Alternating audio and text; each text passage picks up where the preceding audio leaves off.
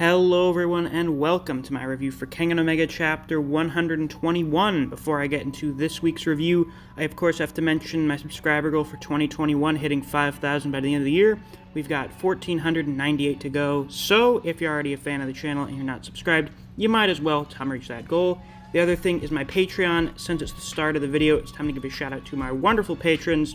Special thanks to Fuse, Neo, Dijon Redden, Honey Mustard, Zach Rowitz, K-God, Chris Redfield, Scratch23, Moonshadow935, Rat, Ryzen 4K, and Artist. Thank you all very much for supporting me on Patreon. I greatly appreciate it. And if you too want to get a shout out at the start of videos or access to reviews for solo leveling and the Boxer, you can always become a patron as well. There's a link to my Patreon down in the description.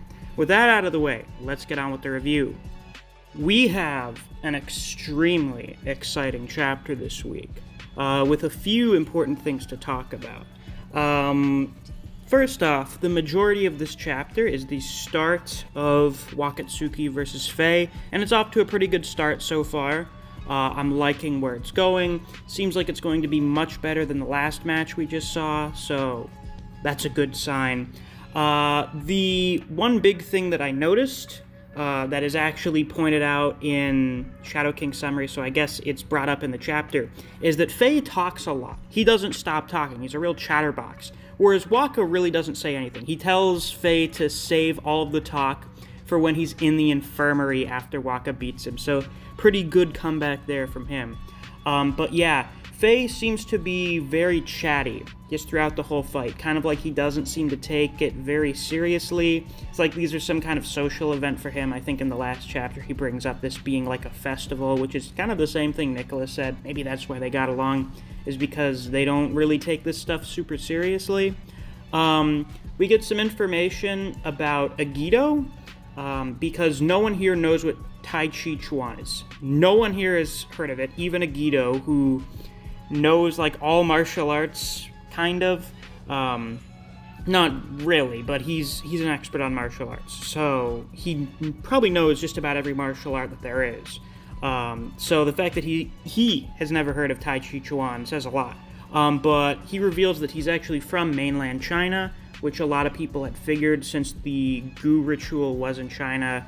It's not very likely they'd be going over to Japan to get people to do the Gu ritual. So that's just an interesting detail. And as Misasa brings up, it is interesting to see that Agito is finally opening up about his past. Probably has something to do with the character development he's gotten over the last 2 years, which I'm still salty that we didn't get to see any flashbacks of during his fight with Liu Tian. But anyway, we have Lolong talking about full contact karate, which is what Wakka does, and then we get into the fight itself, and we get a few very interesting feats in this fight. First off, Faye tries to dislocate Wakka's shoulder after parrying his first strike, and it doesn't work, of course, because Wakka is too thick. His muscle is too dense. He can't get through it. So Wakka responds by getting a hook in on Faye's side, and somehow Faye's internal organs do not explode when this happens. And Okubo explains this as him redirecting the impact at last minute. So yeah, this is Nico-style bullshittery. This moment alone basically confirms that Faye is the Tiger's vessel. I don't feel like there's really much else in the way of redirection stuff that would stop one of Wakka's punches from just fucking destroying their kidney. I mean, that was how Oma avoided his internal organs bursting, was using adamantine kata. But it seems like Faye is using redirection here. So pretty much everyone on the Kengan side is saying that Wakatsuki is way stronger than Faye, and that this is going to be over very soon, assuming Faye isn't hiding anything. But, well, what the fuck do we have here? Faye's doing more than just Tai Chi, which is good because, I think I've brought this up before, but Tai Chi is bullshit. Tai Chi is not a real martial art. Tai Chi is very good for doing like an exercise regimen, but it's a shit martial art. It sucks. So the idea that Faye would be someone who is really strong in Purgatory just using Tai Chi would probably be one of the less believable things in Kengan. So he does more than just Tai Chi. He does Judo. He manages to Judo throw Waka, which is very impressive considering how heavy Waka is. Then he uses kickboxing footwork, and he even knows some Jiu-Jitsu. Now he follows up this Judo throw on Waka by kicking him in the back of the head. And it seems like Waka was going to get knocked out by this. That's what usually happens when someone gets kicked in the back of the head. But no, he just doesn't, because he's Waka. So that's pretty cool to see. And Faye explains that the bare minimum for these kind of spectator fights is knowing jiu-jitsu, kickboxing, and MMA. So Faye actually seems to be like kind of a jack of all trades, maybe. He seems to be fairly well-rounded. Even though redirection and soft techniques kind of seem like something that he's going to be very good at, he does know a bunch of other stuff too. So that's actually pretty cool to see that he is specialized in a bunch of martial arts. And jiu-jitsu, kickboxing, MMA, judo, these are all real, very efficient martial arts. When you have a list of some of the best martial arts in real life, those are on the list. So I like that actually lends some kind of real factor to this, that this isn't like super fantastical, that yeah, Faye would be a pretty good fighter if he was very versed in all of these martial arts. So that's pretty cool. Now to get to the biggest part of this chapter, Tiger Nico's alive. He killed all the guards in this monitor room and he's watching the fights. So yeah, Tiger Nico's here. He says it's time for the final act to begin. And this, I feel, also is confirmation that Faye's the Tiger's vessel. I don't think we would see Tiger Nico watching this match if Faye weren't the Tiger's vessel. Because why would he care? Wouldn't he show up during the Liu fight? Wouldn't he show up when Liu Tian was fighting Agido, since he was a direct student of Tiger Nico? No, because he's not the Tiger's vessel. So if Faye seems a little young to be an actual Nico, so he's probably another one of Tiger Nico's students, most likely. So it would make sense that he showed up to watch the match of the Tiger's vessel.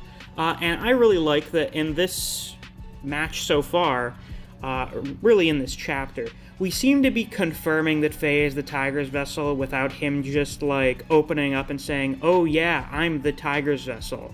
I expect him to say that at some point, but like, I don't think Waka would know what that is, so it would mean next to nothing to him. It's like, yes, I am the Tiger's vessel, the inheritor of the Nico style, and Waka would be like, I have no fucking idea what you're talking about. Can we please get back to the match now? Now, Tiger Nico being alive is kind of a big deal because according to Oma's Nico, he was dead, but I don't think anyone really believed that. He's also one of the most influential characters in the whole series because he's the person responsible for Agido being the way he is now. He's responsible, in a way, for Oma's master, his Nico, being dead, and Oma having advance, training Kiryu to use Fallen Demon. He's a very important guy. He's also super definitely very high tier. Either him or Edward. I've also heard Joji is stupidly strong. These are probably the three strongest guys in the building right now. And the fact that he is here and he has killed people leads even more credence to the idea that we are going to have some kind of big tournament interrupting thing happen.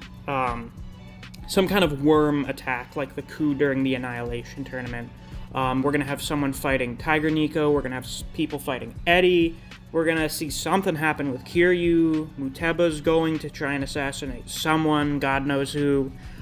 Things are going to get crazy. Now the question is that going to happen after this match is over or after the last match? We still don't know if there's going to be a tiebreaker, so maybe if there's a tiebreaker after the 13th. If not, maybe they go after this fight. Maybe if Faye wins, that's the cue to start a real shit show. Who knows? And on the topic of that, I have no idea who's going to win this fight. I'm leaning more towards Waka because I like the idea of him having learned to overcome the techniques of the Nico style. He would obviously try to learn and overcome the techniques Oma used to beat him last time, because that's what he did with Agito. He lost for the first time against Agito. He lost terribly against Agito, and he developed Blast Core specifically to beat Agito. So I find it extremely likely. I would find it amazing if he didn't find some way to try and counteract Nico-style techniques, especially Demon's Bane. But then again, Faye is the Tiger's vessel, I say with 99% certainty. So he's going to be super strong as well, and it's very likely that he beats Waka to show how strong he is.